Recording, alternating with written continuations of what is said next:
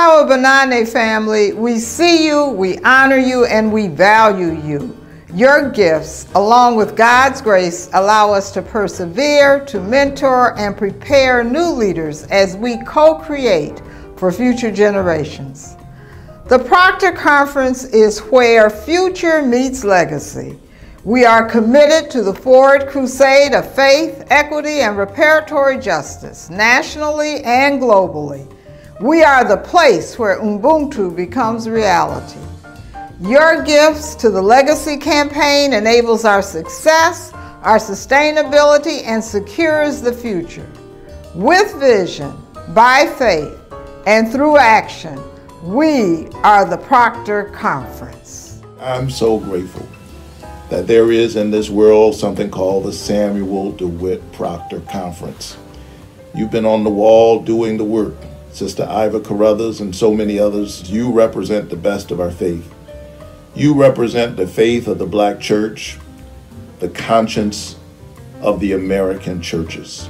Thank you for the work that you do. Family, the time has come to work the roots. The roots of Samuel DeWitt Proctor, Gardner C. Taylor, Pauli Murray, Bayard Rustin, and the list continues. As the mission of the Samuel DeWitt Proctor Conference continues to shape our ethos and worldview. Join us today by committing an annual, one-time, or recurring gift to the SDPC Legacy Campaign. We pray that you and your loved ones have been and will remain the benefactors of God's grace and mercy. Thank you.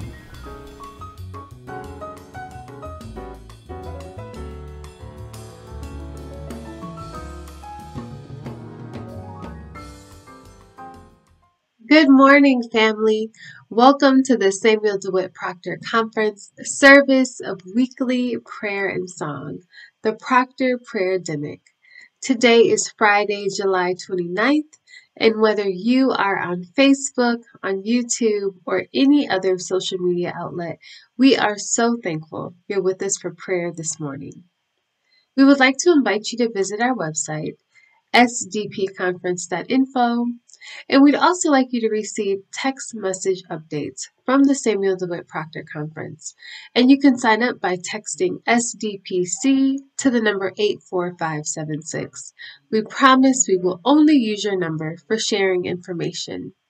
And if you know anyone who does not have access to the internet, please let them know that they can listen to the service today at noon and 8:30 p.m. Central Standard Time by dialing the number 909-318-7011.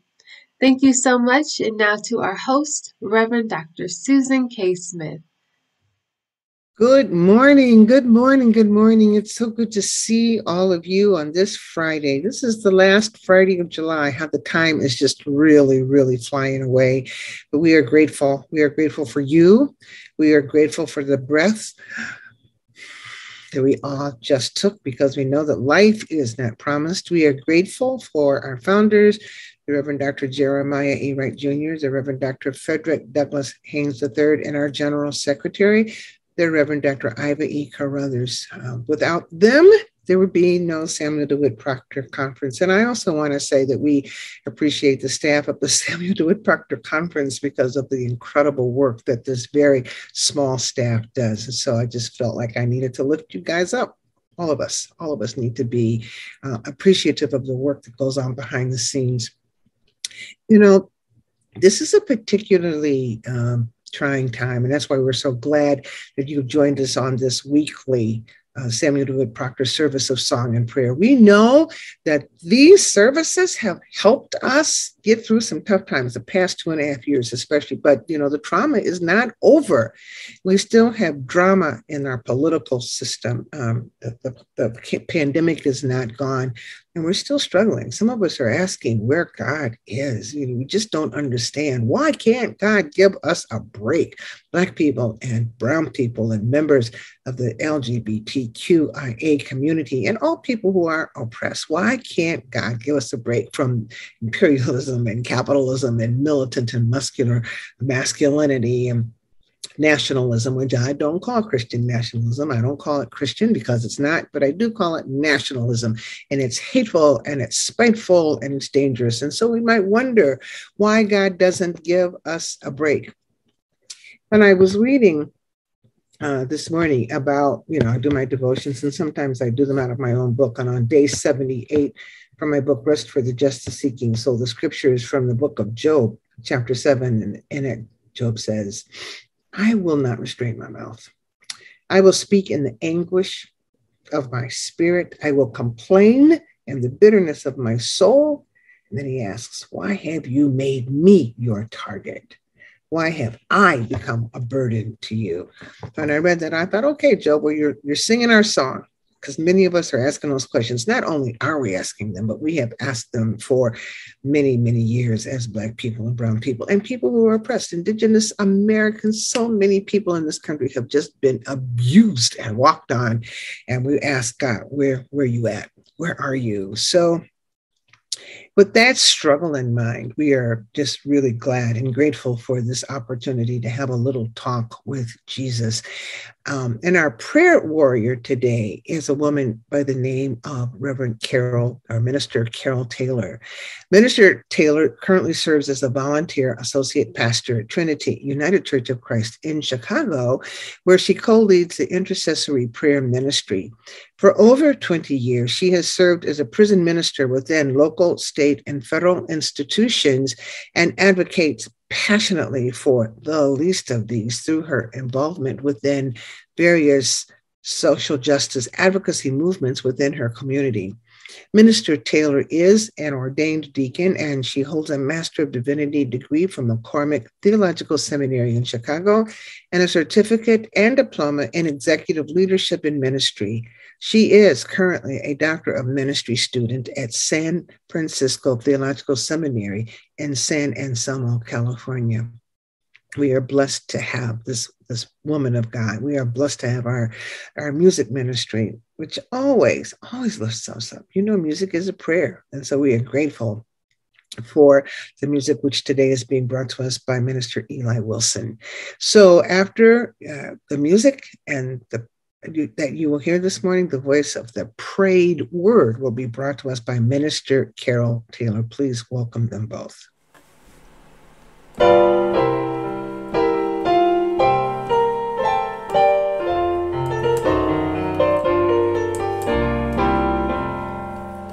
I've had many tears and sorrows.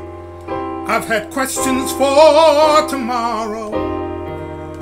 There have been times I didn't know right from wrong. But in every situation, God gave blessed consolation that my trials come only to make me strong. I've been a lot of places, and I've seen a whole lot of faces. There have been times I felt so all alone.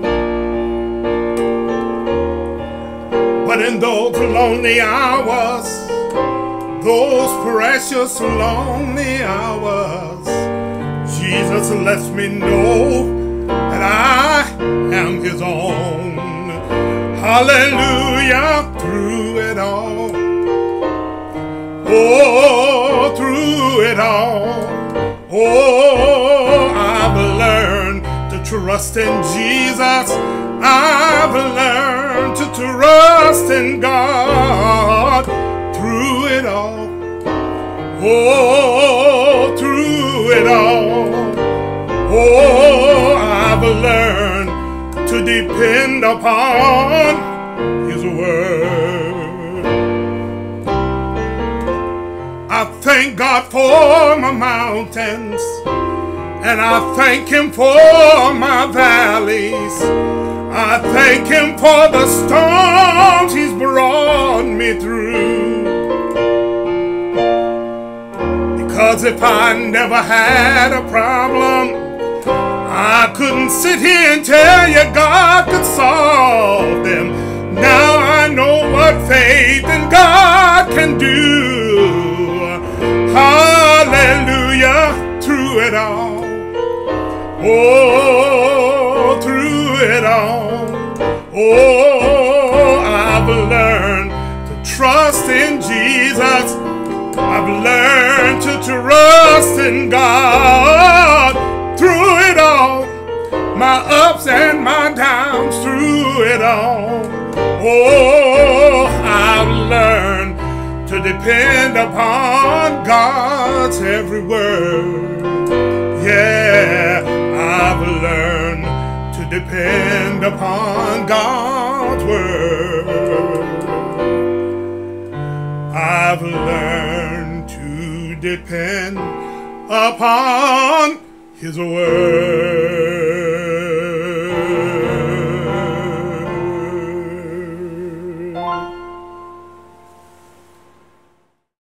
Let us pray. Most merciful and good God, God, here we are before your throne of grace and mercy, and we do not take it for granted. But God, we count it a privilege just to be allowed to come before your presence. God, we are so humbled because, God, we realize and we recognize that yesterday and last night could have been our last night. So, God, in the name of Jesus, God, we just want to tell you, thank you, Lord. Thank you, oh God, for touching us with your finger of love, grace, and mercy. That's how we were able to awaken this morning. It was nobody but Jesus. It was nobody but the God that keeps on giving us another chance and another chance and another chance. We pause just to shout hallelujah, just to lift up the name of Jesus. We pause just to say thank you, God. Thank you for looking beyond our faults and for taking care of our every need. Thank you, oh God, for giving us this day, for it's the day that you have made. We shout hallelujah because you're still the one who wipes the tears from our eyes. We shout hallelujah because, oh God, we remember that you're the God of our weary years. We remember that you're the God of our silent tears. We'll never forget that you're the God that traveled with us ages after ages, decades after decades. You traveled with us through slavery, through Jim Crow, and now even in the new Jim Crow. Oh God, we'll never forget. We'll keep on shouting your name because you are the God that is our rock and our fortress.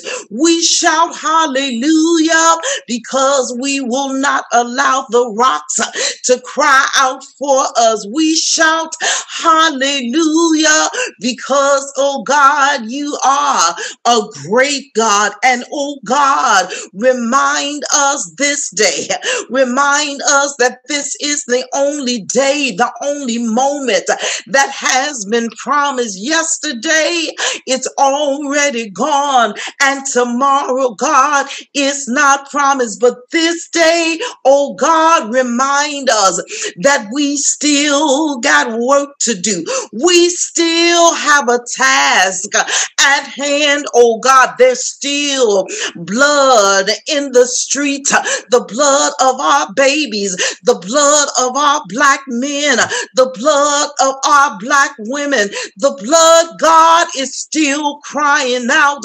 So we still got work to do. Remind us, oh God, before we step out that door, that we must hold up the bloodstained banner, the banner of righteousness and the banner of justice. Remind us, oh God, that we must hold up the bloodstained banner until mothers stop crying, until fathers stop wailing. We must hold up that bloodstained banner, oh God, until my body is my choice, until her body is her choice. We must hold up the bloodstained banner until racist policies and racist laws are keeping our black and brown brothers locked up behind an unjust criminal system. Oh God, remind us, oh God, that we must put our hand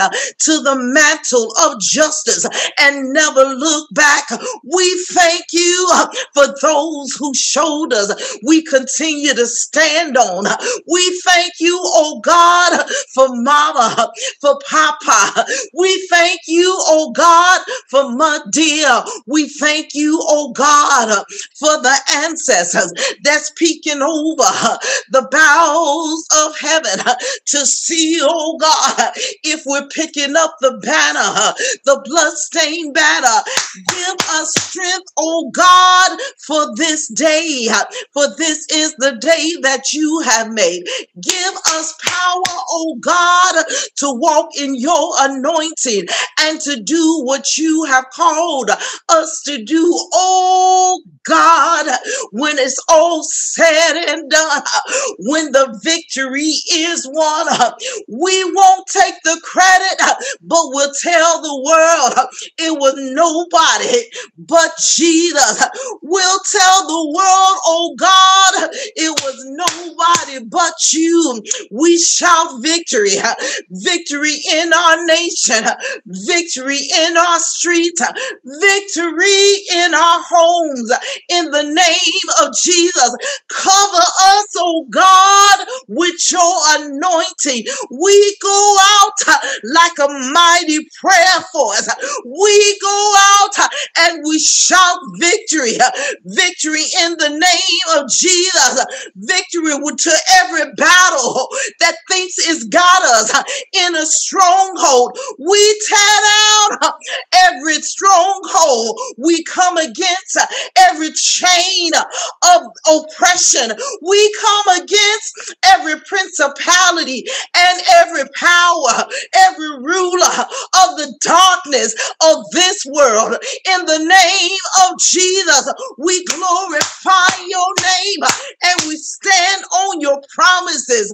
Hallelujah. Blessed be the name of the one who comes in the name of the Lord. Jesus, Jesus, Jesus. We shout your name, God, and we seal this prayer with your blood, oh God.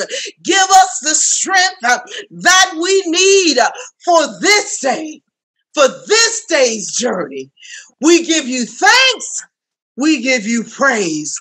We honor and we glorify your name.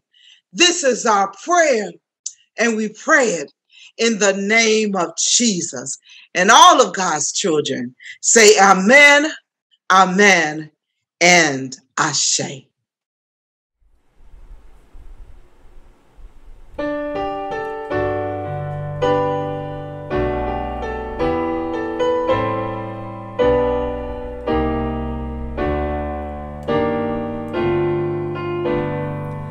If I can't see your hand, I'll trust your heart. If I can't see your hand, I'll trust your heart. Though I may not see just where or how you're at work in my life, if I can't see your hand, I'll trust your heart. If I can't see your way, I'll trust your heart. I'll seek your word and pray.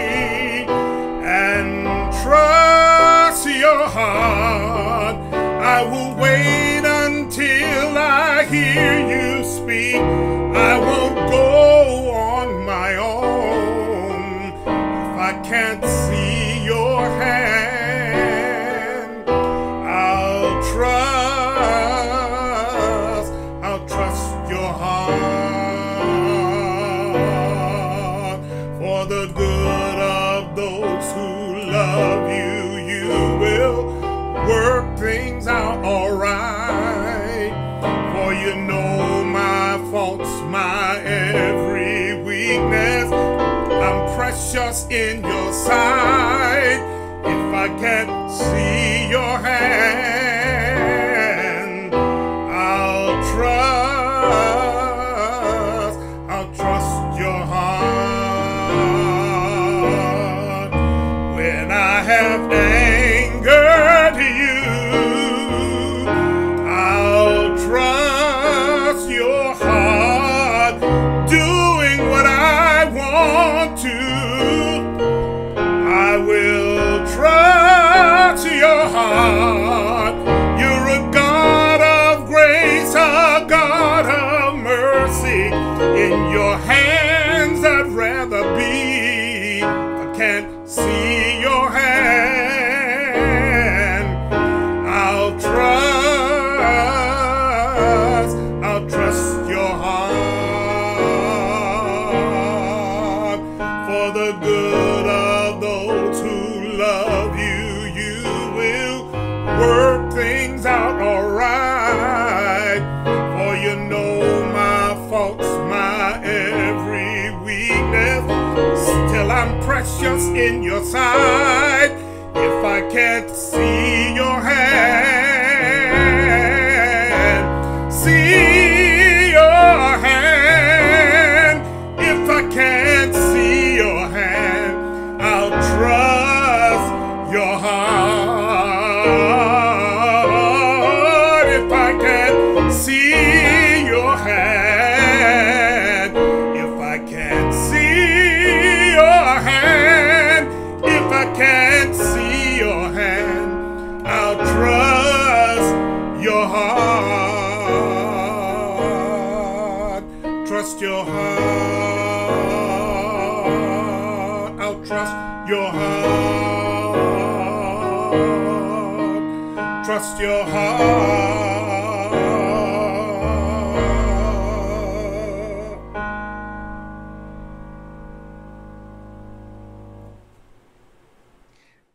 And let the virtual church say amen. I wish you could show us by a show of hands how many of your souls were strengthened or fed or watered by what you have just received. I know I get something every time we're on here. I can come on as depressed or sad as I want. And when I leave, I feel a whole lot better. So I give praise and thanks to Minister Carol Taylor and Eli Wilson, Minister Eli Wilson. We now come to the portion of our service where you are given the opportunity to invest in the work of the Samuel DeWitt Proctor Conference. We are in a campaign, a place of campaign, and we've entitled it Where Future Meets Legacy. Legacy of all the people who have gone on before us, who have been in the trenches, who have worked and fought for social justice and have gone on to glory, and for the people who are coming after them and us, coming to make the rough places smooth and the crooked places straight. And so we invite you to invest in this work of helping Future meet legacy by investing in our work. You can do so on our website, sdpconference.info, or you can go to Givelify and look for the Samuel DeWitt Proctor Conference. Remember, think of it as an investment. You give and you get back. You give and you get back. And we cannot do the work that we do here in this country and, in fact, all over the world without your financial help. So invest in our work today. Well, we've come to the end of our prayer experience. This is the last Friday of the month of July in the year 2022. The year is going by. Next week, we will be in Chicago for the Black Church Summit. For those of you who are coming, we are so glad you are. We look forward to seeing you. We want you to bring your energy and your ideas and your thoughts and your spirits and all of that to us so that we have an outstanding first of many, I am sure, summits where we address the future, the present, and the future of the Black church. Having said that, I want to thank you again for being with us. I'm sending you a great big hug. I want you to have a wonderful day. And when you feel a little bit kind of like under the weather because of all the political stuff, go back to the words of Job and know that you're not by yourself. And then say with a sense of defiance, I will lift up mine eyes to the hills, from whence comes my help. My help comes from the Lord, not from the systems, not from the government, not from the politicians, but from the Lord. Take good care. See you later.